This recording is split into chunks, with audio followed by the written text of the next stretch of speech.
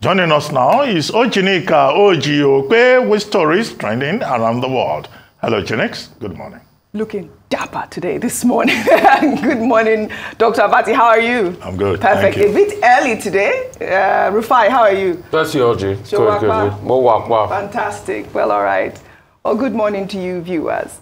Let's begin what's trending with reactions trailing the approval by the Federal Executive Council of over 3 billion naira for the supply and installation of customized explosive and narcotic detection screening systems for 5 international airports across the country. The Minister of Aviation and Aerospace Development, Festus Keyamo, made the announcement on Monday while briefing State House correspondents. He added that the screening systems will disallow travelers from having their bags opened for manual check. Since I came to office, we have been inundated with complaints of the harrowing experiences that passengers go through at the airports where they have to physically search their bags. I'm sure you all know about that, and it's been really getting under the skin of Nigerians. You see various agencies lined up, NDLA say, open your bag, Immigration, open your bag, Customs, open your bag, EFCC, open your bag, and they will dipping their hands in your bag. And, so we thought we should do something like you have the TSA in America, where you have detection machines. So when they pass through your machine, your bags through the machines, it detects explosives or any other thing, and that's the end of the search. And so it's for the approval of the award of contract for the supply and installation of customized explosive and narcotics detection screening systems with remote and dual view for the international airports of Abuja, Lagos, Kano, Port Harcourt, and Enugu. Well, all right, Dr. Abati, I heard you hailing this move earlier this morning when, I believe it was on the news headlines. You were talking about the fact that, the screening system is good so that, people will not be touching some private parts and things like that. I heard you this morning, Dr. Abati. But like you heard him say, it is for a screening system for explosives and narcotics at this point. But my issue here is, do we really need that at the airports? I mean, given that the whole infrastructure at the airport needs a total overhauling. We have screening systems in place. We know that we do have that. When you want to pass your bags through, there's some airports that do have those systems. And there is manual checks all over the world, Dr. Abati. Even when I come back home to Nigeria, sometimes when I open my bag, there's this, paper that would show that the TSA had checked my bag manually. They'll open it up and they'll check it. So I don't know if this is the right time to be, appropriating 3.2 billion naira for screening of explosives and narcotics. You may have a point, but there are issues on ground, and I'll read some of them. There's the lack of ILS, which is the Instrument Landing System. My biggest issue here, I remember when I was going to the village last month for my mother's one-year memorial, and we had to hover for at least 30 minutes because the aircraft couldn't land. And this is because of lack of instrument landing system, which I think I want to put that to the attention of the aviation minister, and which also brings me to my next story. In the meantime, the Nigerian Civil Aviation Authority has suspended all wet-leased aircraft in the fleet of United Nigeria Airlines after an Abuja-bound flight landed in Asaba over the weekend. The airline said the flight was diverted to Asaba due to poor destination weather. However, according to independent newspaper, sources from the NCAA revealed that a dispatch error by one of the flight dispatchers of the airline led to the diversion.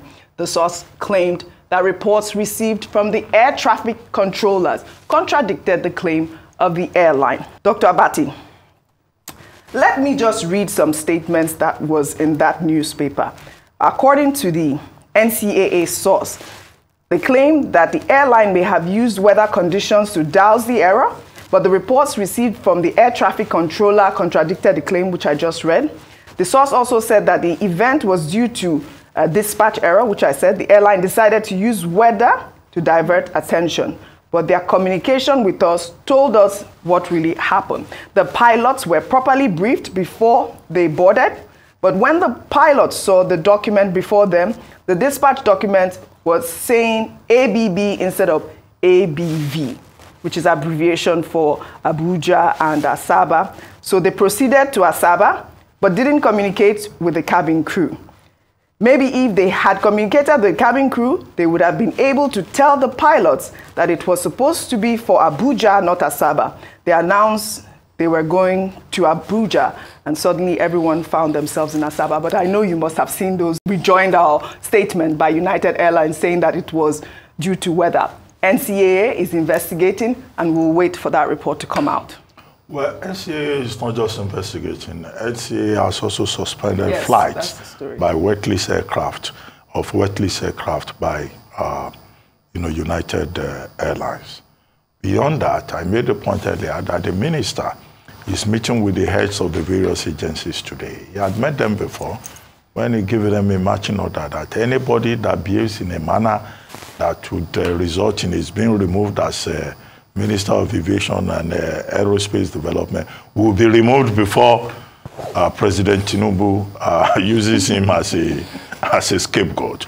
And so he says that, look, apart from the investigations, looking into many of the incidents that have occurred, there will be sanctions. And I made the point that we're looking forward to seeing those sanctions, because in the aviation sector, security and safety are paramount. Where you drop the ball in any regard, it could lead to, tragedy. And you are very right that it's not just about scanning machines that are wrong. The infrastructure is decaying.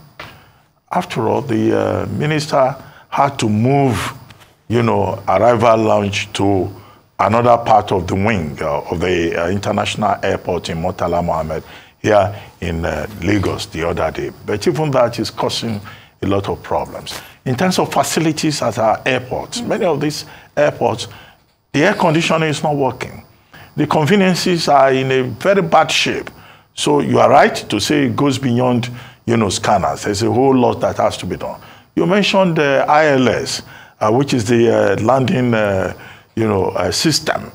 Many of the airports don't have landings ILS, which was why, one of the explanations given by an expert on the subject was that when the private jet overran the runway in Ibadan, it was because there was no ILS. And then many of these airports, you can only operate there within certain hours of the day. They will say, okay, you can't take off before this time, and the airport must close at so time. Even putting airline operators, all of them generally, into difficulty because the number of hours that they can do is limited due to poor infrastructure, within the system in Nigeria. So it's a cocktail of things that will have to be addressed. And then, of course, we all know that we've been having quite a number of incidents. The other day, one aircraft had to abort its flight because they said it had broken wings. That could have led to serious trouble. Dana Air, the other day, had to abandon its flight because he said there were operational challenges. Max Air is also said to be in a very poor shape. I mean, you can't have an aviation sector where, just about only one or two airlines are really in a good shape. So this is the major problem. About these scanners, well, there's something called international standards. What is the international standard? Our people here, they, for some other reasons, don't do things the right way. And that's why the emphasis should be on sanctions, not just by the ministry, but also by, customs. Yes, when you are traveling, they have these machines that you pass your things through. But when you return, after taking your bag from the car, you have to pass through customs. Customs would insist on checking your bag. It's not every bag that they check. Maybe based on suspicion. But the point I made earlier is that in other parts of the world, when they want to check your bag, maybe there's something they suspect, and they will at least wear gloves.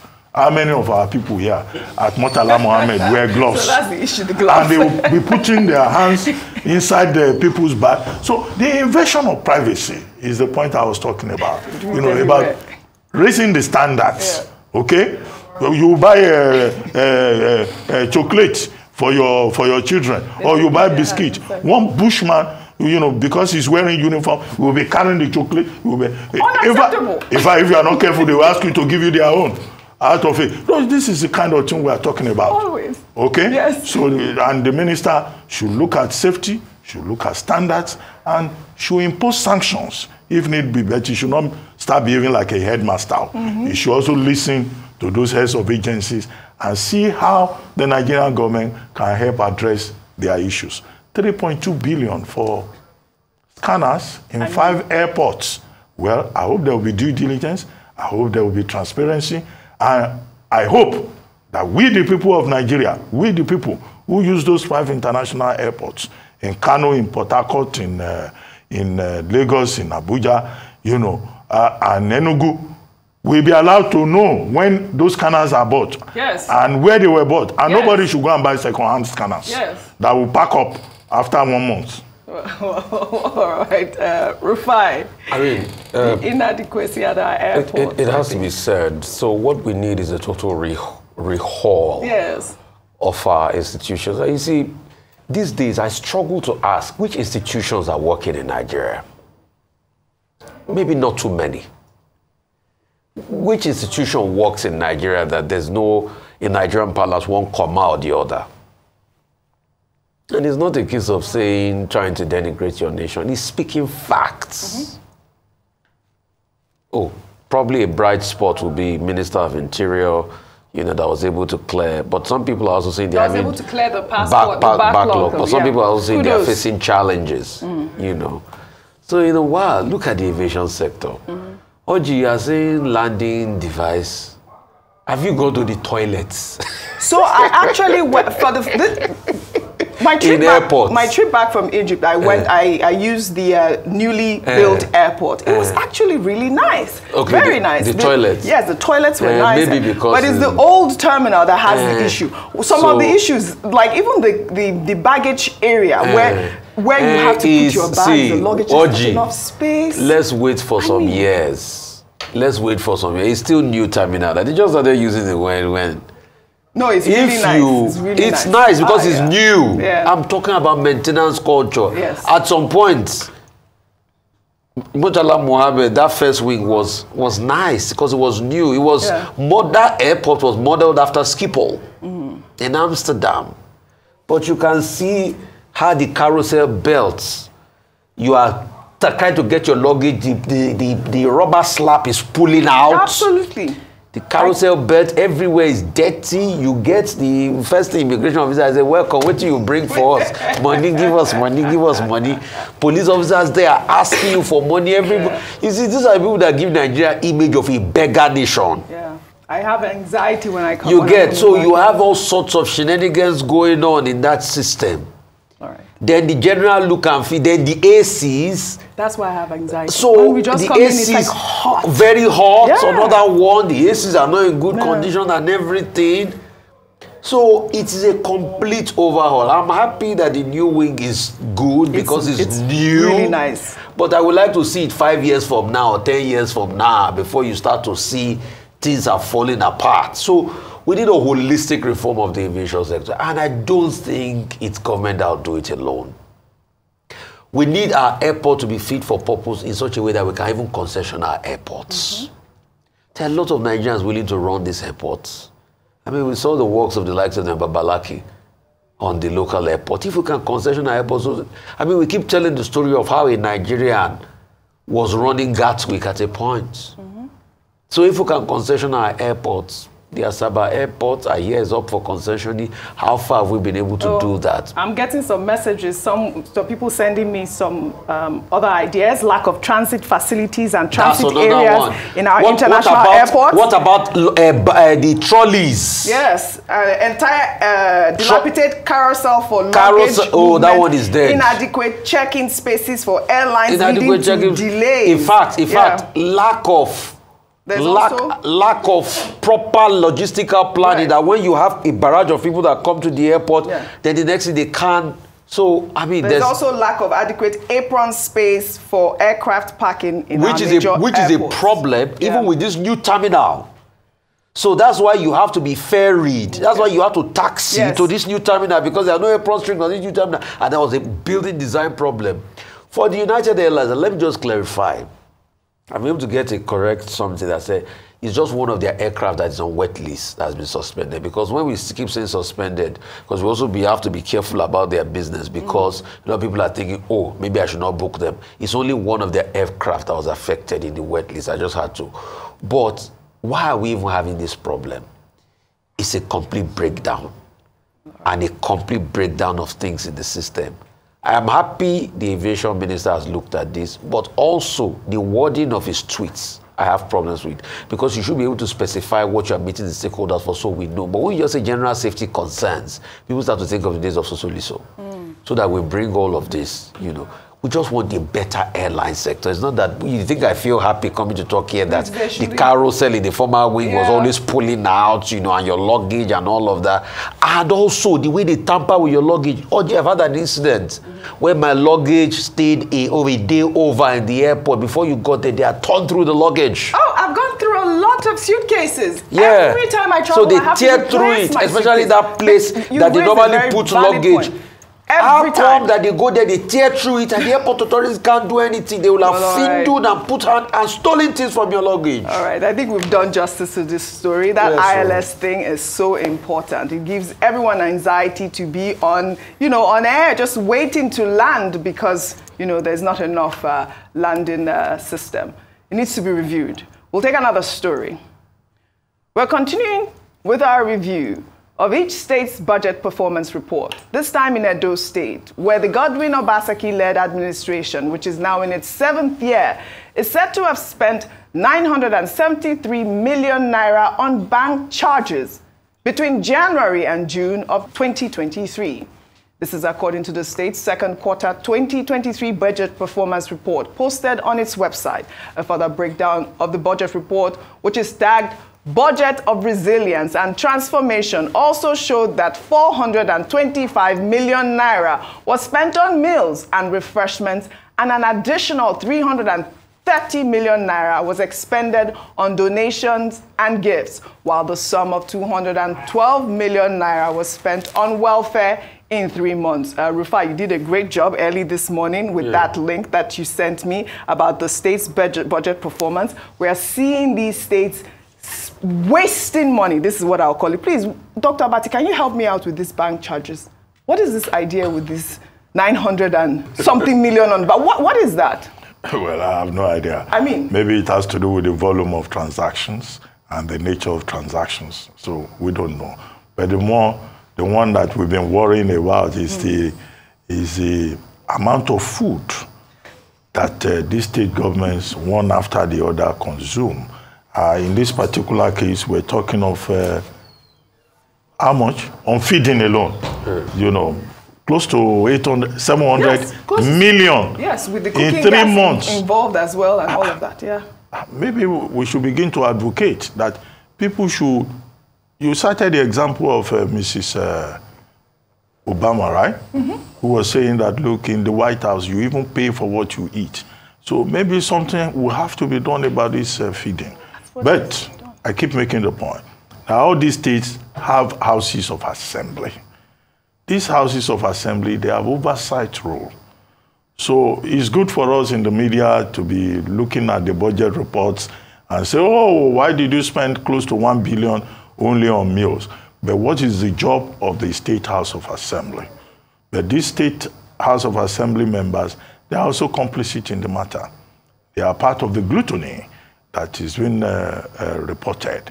And that's most unfortunate, because in other jurisdictions, even when you are given a gift, you have to report it.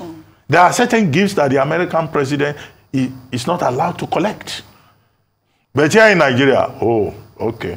They collect free food, they collect free vehicles, they collect free everything. We are subsidizing people who are supposed to be serving us. And the scandalous part of it is that now people are going to government to go and develop pot bellies by overfeeding.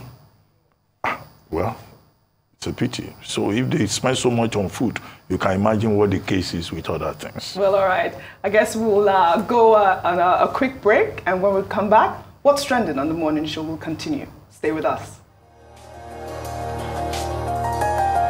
Welcome back to the morning show. We are still on What's Trending. Rufai, before we went on a break there, we were discussing the state's budget performance report, and I'll pull up something that you sent me actually.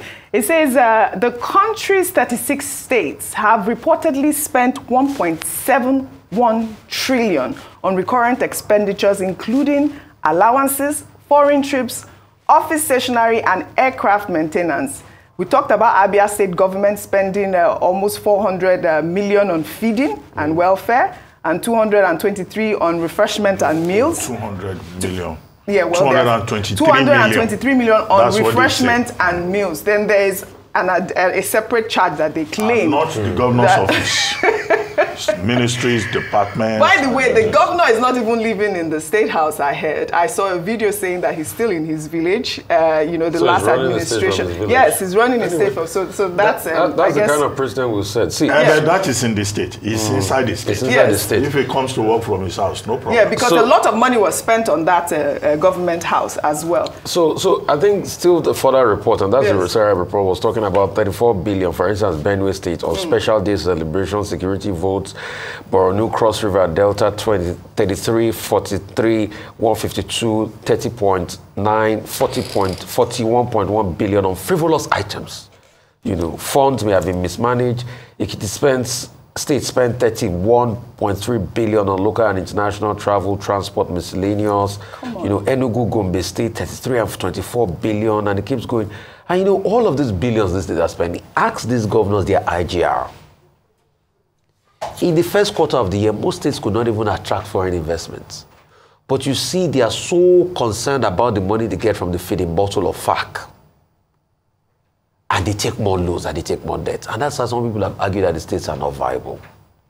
We must be able to have an exit clause where, really, if we want states to work in this country, we must be able, that might call for a constitutional reform, maybe sometime in the future. This thing I'm saying, maybe when we are ready, maybe in the 2030s or 2035, when we finally decide to say we want full autonomy of state and, you know, we want, you know, to devolve more powers to the states, we might think of this. We might have a sunset clause on FAC. Maybe probably we keep FAC money as future fund and allow the state run themselves based on what they generate. Absolutely. Because if we don't do that, these governors will just continue to eat the money because they see it and they spend it. I mean, there was a governor that was said when he was first voted in, and the first time he saw the monthly allocation, he screamed and almost lost his mind.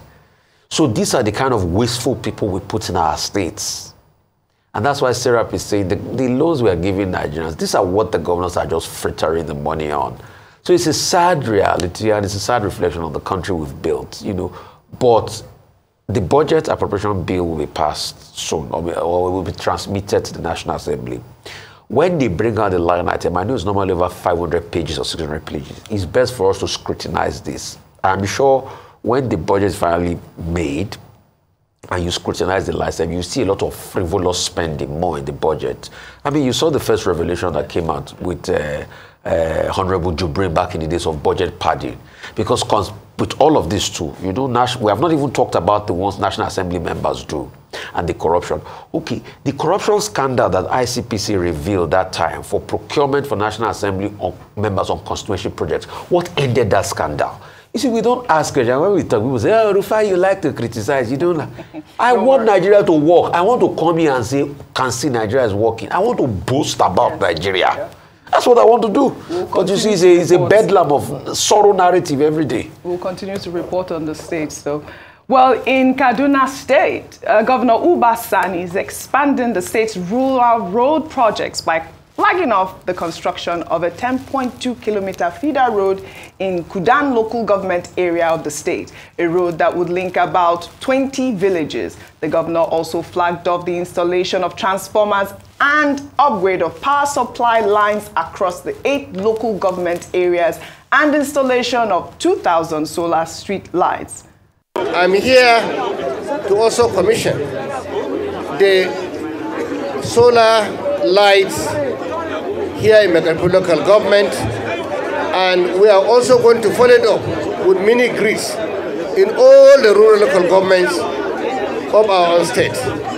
Our effort is to ensure that we revitalize the economies of the people that are living in rural areas. That's the only way we can reduce the level of poverty and create employment and improve the level of productivity in our state.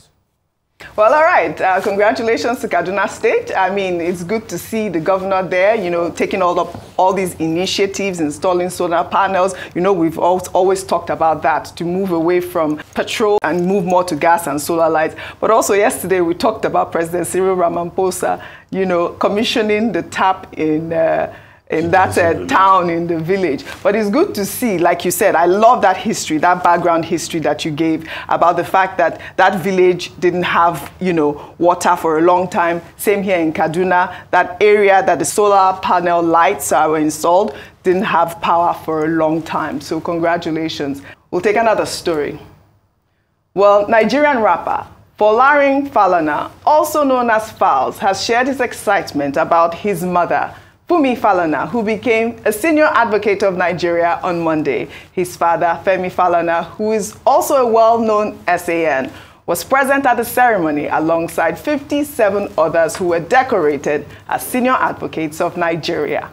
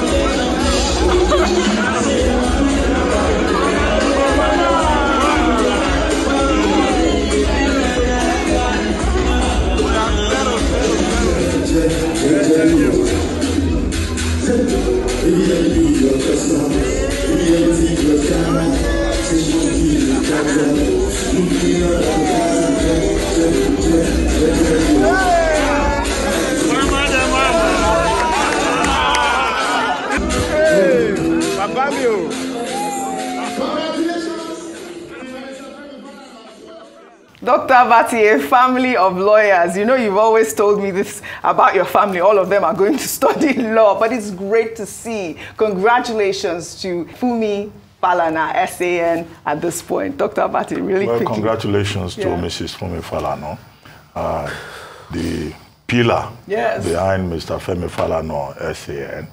And both of them have been able to, you know, build a very strong reputation in legal practice. And to use this occasion to thank the Falanas. One of my sons, you know, when he was abroad, each time he came home, he always worked at their chambers. And when he was doing his law school attachment, he worked directly as with Mrs. Fumi Falana as head of chambers, you know, helping to groom younger people. So it's not surprising that she herself has attained the rank of, you know, a learned silk. So you have the Falanas now, husband SAN, wife SAN. Before you joined us, I said, well, this is not unusual in the legal profession, though. The Azinges, Professor Epiphany Azinge and his wife, Mrs. Valerie Azinge, they are both SANs.